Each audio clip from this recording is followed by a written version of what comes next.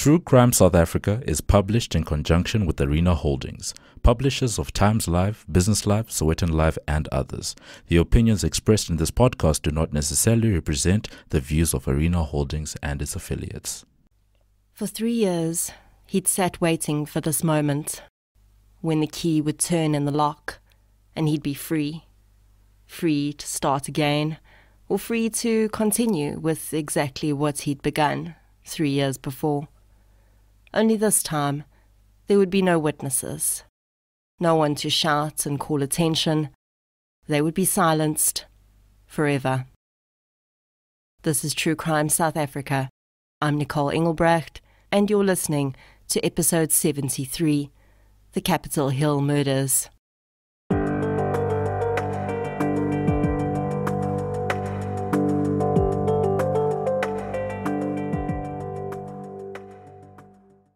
This episode is sponsored by CBS Justice. This week's episode covers the crimes of a man who'd been in prison and then he was released. And there's a brand new 10-part original true crime series which covers crimes around this exact scenario, Released to Kill, which starts this weekend on CBS Justice. If you think parolees reoffending is a uniquely South African problem, think again. 1 in 5 UK murders is committed by an ex-prisoner. From violent offenders to cold-blooded killers, this chilling series reveals how criminals, once released from prison, went on to kill innocent people, some in just a matter of days. Be sure to catch episode 1 this Sunday, the 13th of February at 7 p.m. on DSTV, channel 170. A huge thank you to CBS Justice for sponsoring this episode of True Crime South Africa. Before we get into today's episode, I'd like to thank our new supporters for the week. A huge thank you goes out to Sarah Diaga, Kim Harris, Candace, Dean Philby, Clarissa Ferreira, Melanie Barr, and Mivette Peters for your support on Patreon. Thank you so much, everyone. It really does make a huge difference. If you'd like to support the show on Patreon or PayPal, I'll leave a link in the show notes. There are now additional ways that you can support the show, with 2 online businesses providing 10% discounts when you use the code TCSA10 at checkout. You can get your health and beauty needs at King Online, and you can get your printing requirements designed, printed, and delivered by PrintCrowd. You can also help to support me as an individual creator by checking out the companion podcast I created with Showmax for the Devilsdorp documentary, or by purchasing the Krugersdorp Cult Killings audiobook on Audible, Google Play Books, or Apple Books. As always, any form of support is greatly appreciated, and it doesn't have to be financial. Sharing of episodes, inviting your friends and family to listen, and interacting on social media all go a long way to keeping the show growing and improving. You can also leave a review on the podcast app you use to listen. If your podcast platform does not have that option, a Google or Facebook review is equally helpful. Parole for sex offenders is a very contentious issue, and rightly so. Not only does the data show that, especially in situations where sexual offences are violent, the likelihood that the offender will stop at one offence without significant intervention is slim. But we also know that sexual offences are a category of psychologically motivated crimes that often escalate into murder. The pattern is clear and repetitive, and many of the serial murderers I've covered on this podcast have started out with the offender being convicted of rape, going to jail, getting out, and progressing to murder. When I chatted with forensic psychologist Gerard Labuschagne, this is one of the aspects of the parole system he felt needed work. If those in charge of granting parole do not understand how the crime in question plays out psychologically, they're not playing with a full deck of cards. They only have half the information they need to decide whether the offender in front of them is still a threat to society or not. And in this case, the parole board very clearly got it wrong, with deadly consequences. In researching today's case, I used Mickey Pistorius's book Strangers on the Street, as well as several media articles. So let's get into episode 73, The Capitol Hill Murders. The following episode may contain sensitive material, including descriptions of violence, sexual assault, or graphic descriptions of injuries to victims. If you feel you may be triggered by such material, please consider this before accessing our content.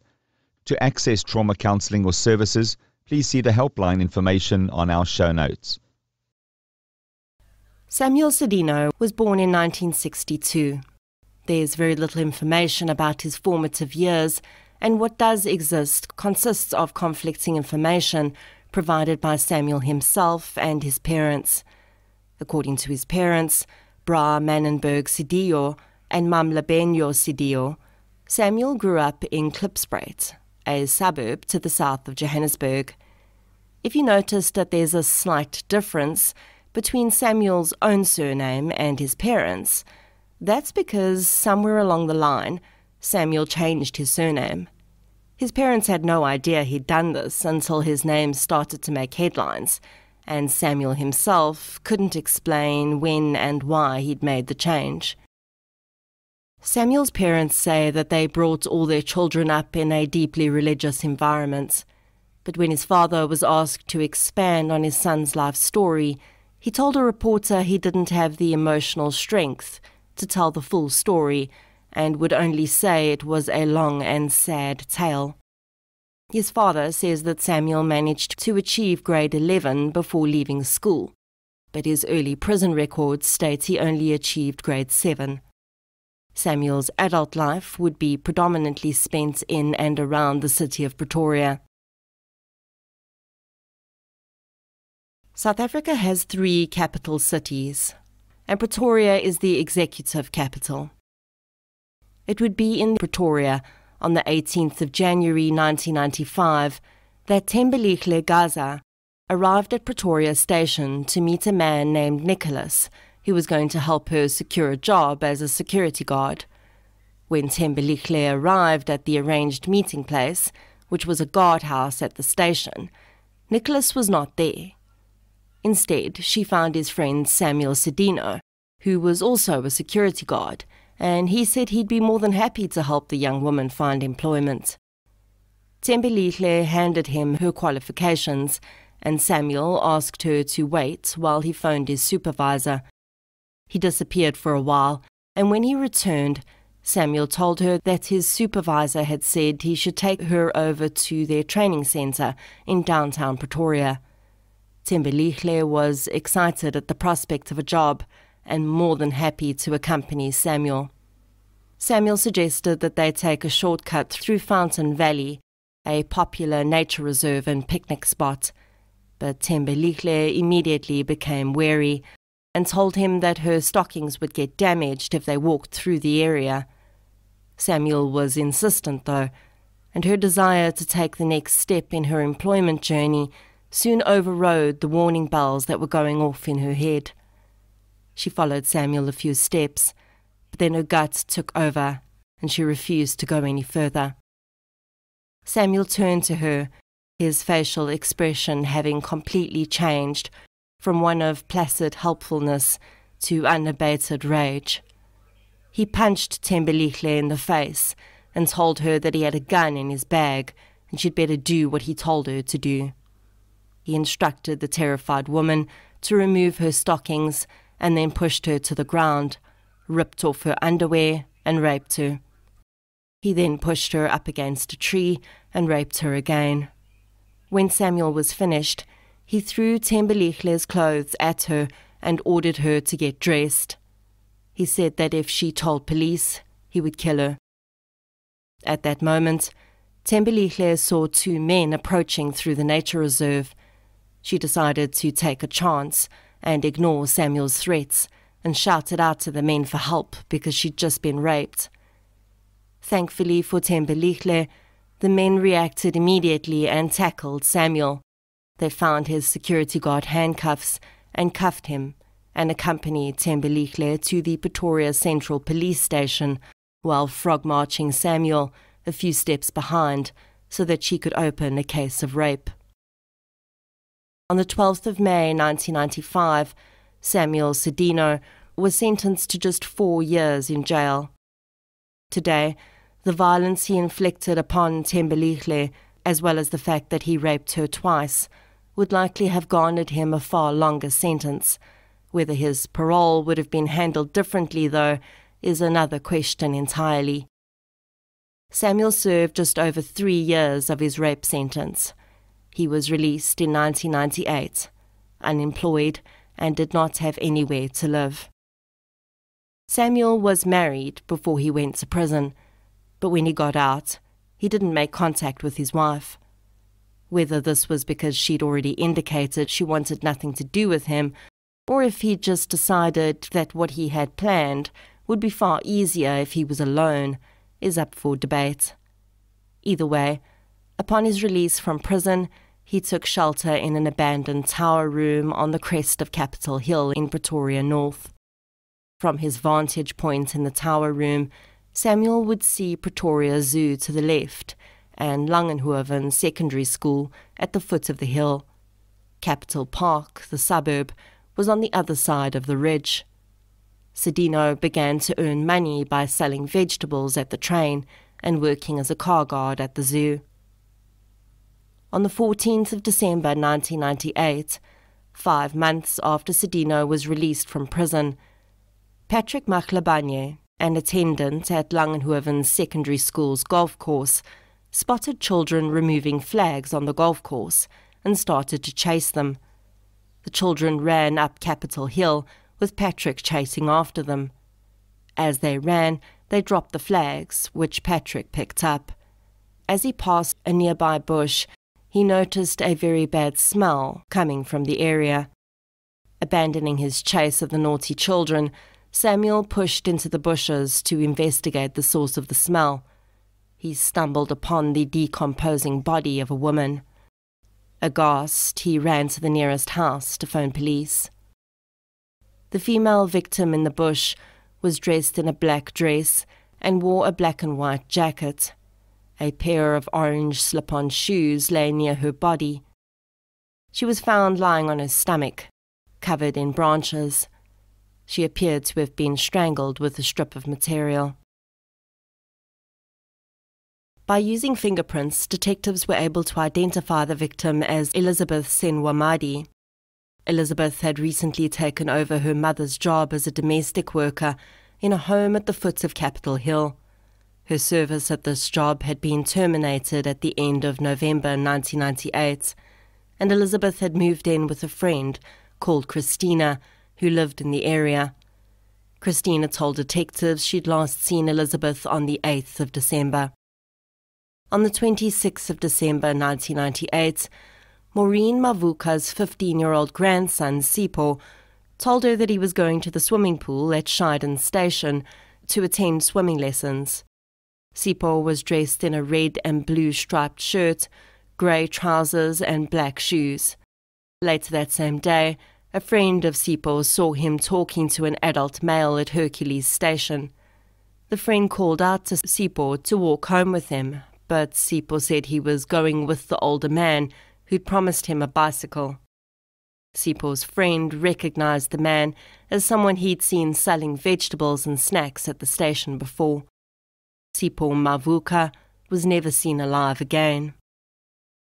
Capitol Hill is close to many residential areas, and it's a popular spot for dog walking. On the 2nd of January 1999, a man and his son were walking their German Shepherd when they took a break to rest on a stone wall. Their dog, off leash, sniffed around nearby and suddenly began to bark excitedly. The dog owner walked over to see what he was barking at and found a dead body underneath a tree. The body was covered with branches. The man pulled his dog back and fled with his son back home to call police. When Captain Henning van Aswegen of the Pretoria Murder and Robbery Unit arrived at the scene, he found not one body, but 2 hidden under the branches. Both victims were male. One lay on top of the other. The victim underneath was far more decomposed than the one on top.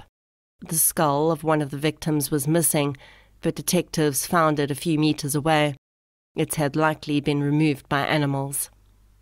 Captain van Aswegen immediately had a very bad feeling about the scene and instructed his men to search the entire area.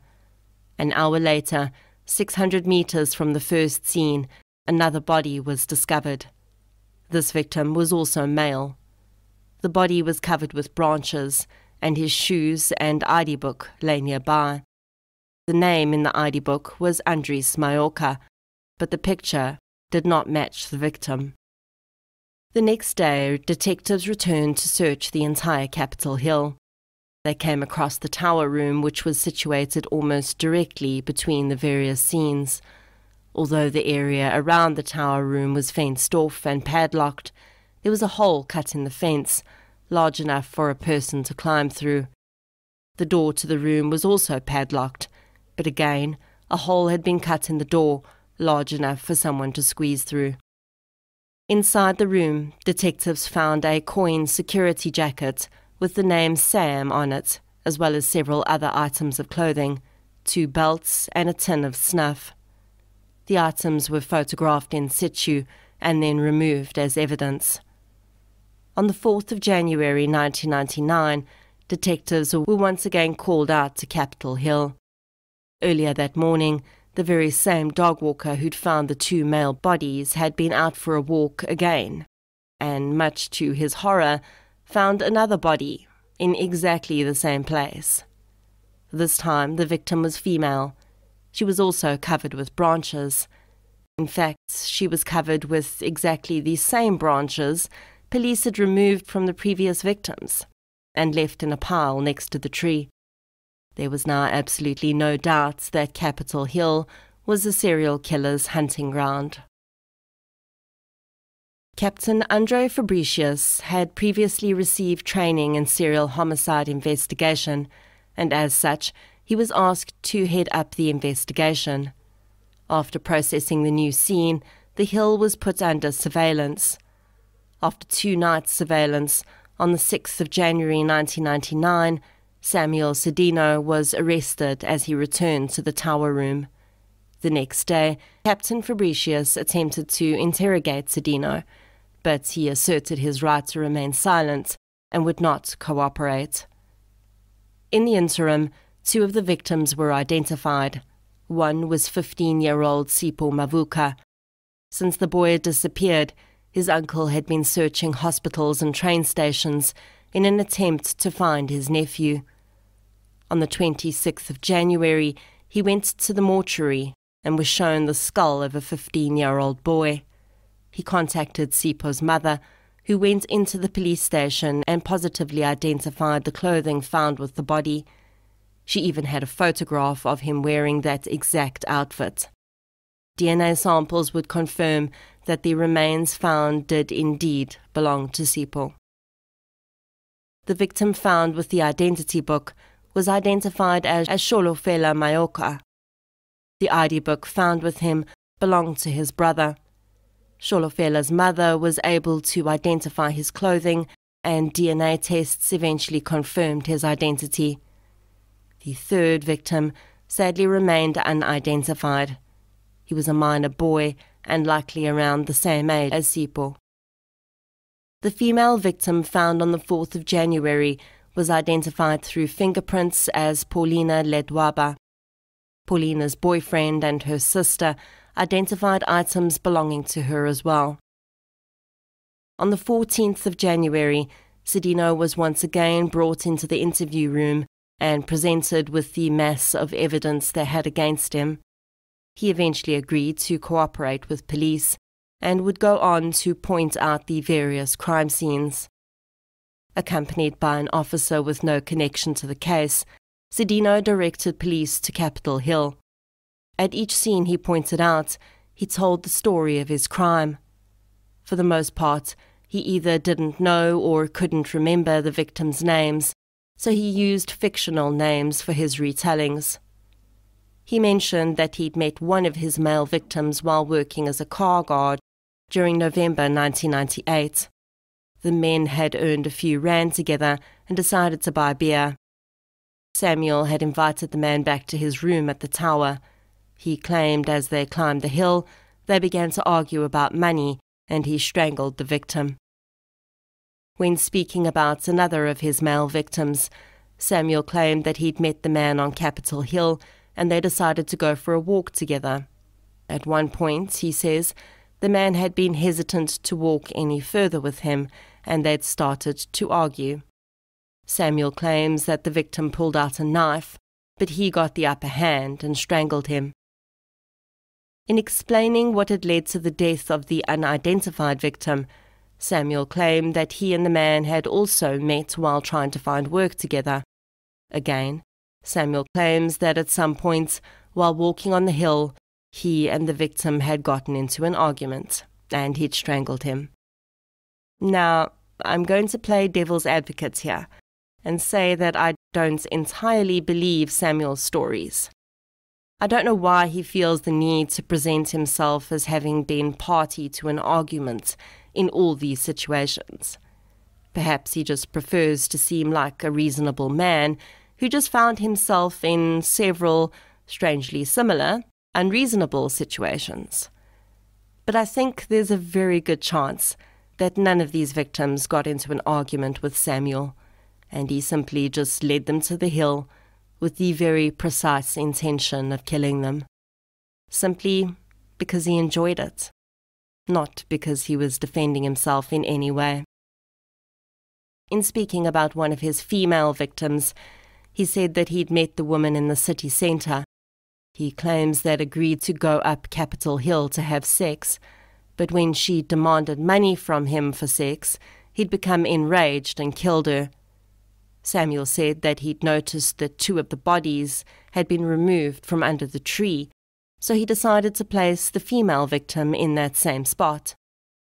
Before covering her with branches, he'd removed her jeans and proceeded to wear them until he was arrested. Surprisingly, Samuel actually led police to a scene on Capitol Hill that they hadn't found yet. Samuel told police that he'd met this young boy during the first week of 1999 at the train station. The young boy had offered to help Samuel sell some fruit he had. The child appeared to have possibly been homeless, as he'd allegedly asked Samuel if he could come and stay with him. Samuel claims he'd walked the boy up the hill. And then, yes, you guessed it, the young boy started an argument with him, and he was forced to strangle him, and stole 24 rand that he had in his pocket. The only remains initially found at the scene from this victim was his skull. Much later, the rest of the body would be recovered, but he remained unidentified. Another female victim, Samuel said he'd offered to help look for work, and while they'd been walking on the hill, he'd asked for sex in exchange for the help he was giving her to find a job. He claims the victim had agreed, but said he should hurry up because she still wanted to go job hunting. Samuel claims this had enraged him and he'd strangled her.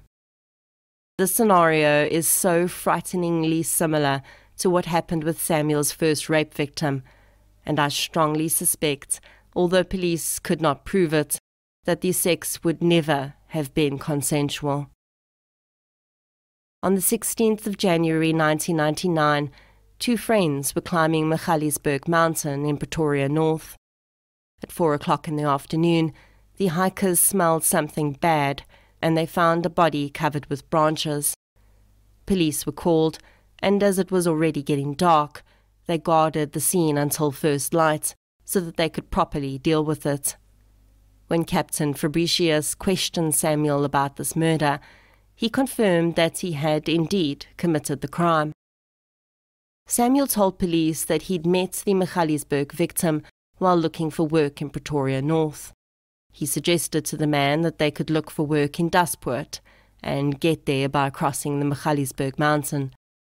I don't need to tell you what Samuel claims happened next, but I will. They had an argument, and Samuel strangled the man. Considering this victim's body was already out there, when Samuel claimed to be making full pointing outs to the police, and he didn't tell them about it, tells me that there was a very good chance there were other victims that were either never found or the MO was simply not linked to Samuel. On the 9th of February, Samuel told police that he wanted to make a full confession in front of a magistrate. Captain Fabricius arranged for this to take place. Despite this confession, police knew very well that they needed to have their evidence in place, and they could not rely on the confession alone. Far too many perpetrators end up going back on their confessions during trials, and it would be negligent for any detective or prosecutor to rely on that alone.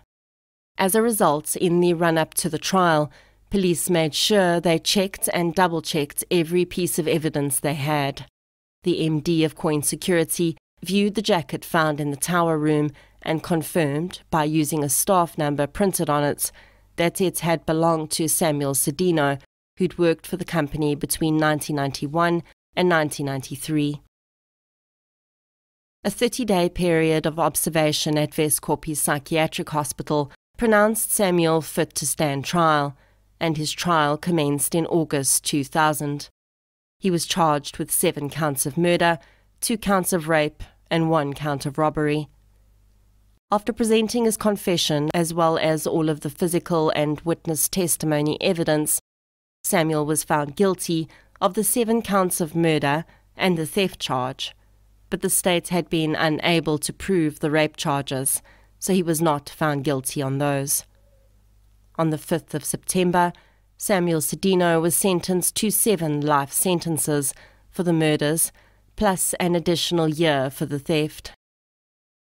Samuel cut off all contact with his family after his arrest. While he was in prison, his sister tried to visit him 5 times, and he refused all visits, so she simply stopped trying. In her book, Strangers on the Street, Mickey Pistorius says that although it may be easy to assume that Samuel had used the exact same place for another body after the previous 2 had been removed, because he was messing with police or trying to be funny. But she doesn't believe this to be the case. Pistorius believes that he didn't think twice about using the same place because it was part of his habit, which formed part of his fantasy.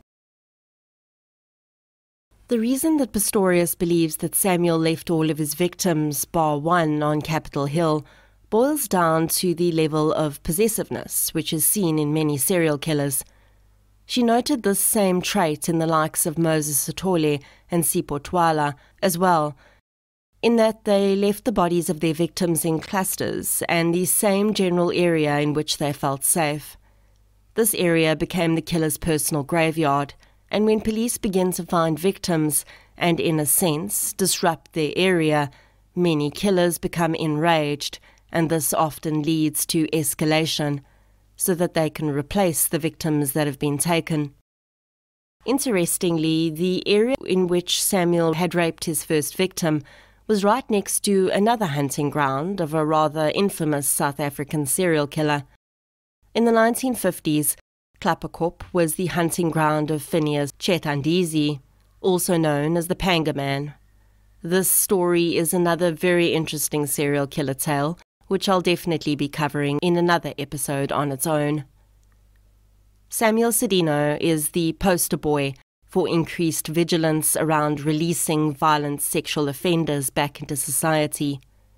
It took just 5 months, at least as far as we know, for Samuel to start killing after he was released from jail. And who knows whether those were even his first murders. Is it possible that he could have killed other victims that weren't linked to him in 1995? Also, the fact that he returned to the same area where he'd committed his previous crimes and sought out a place to stay that was isolated seems to suggest that he already knew what he had planned the minute the key turned in his jail cell door. Samuel Sedino, if he is still alive, will be eligible for parole in 2040, according to Pistorius's book.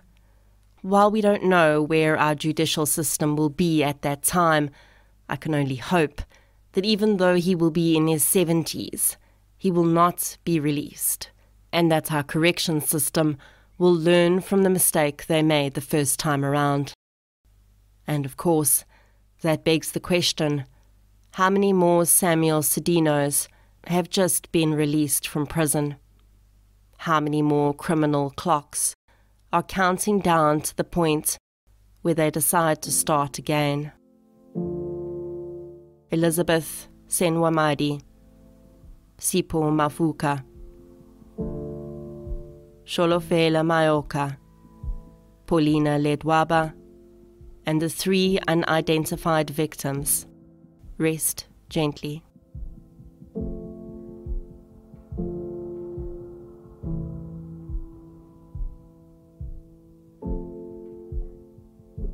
Thank you for listening to episode 73, The Capitol Hill Murders. If you enjoyed this episode, please be sure to subscribe to the show on the platform you're using to listen right now. You can also follow us on social media. We're on Facebook, Instagram, and Twitter. I'll be back next Friday with another episode. Until then, as always, thank you for your support, and I'll chat to you soon.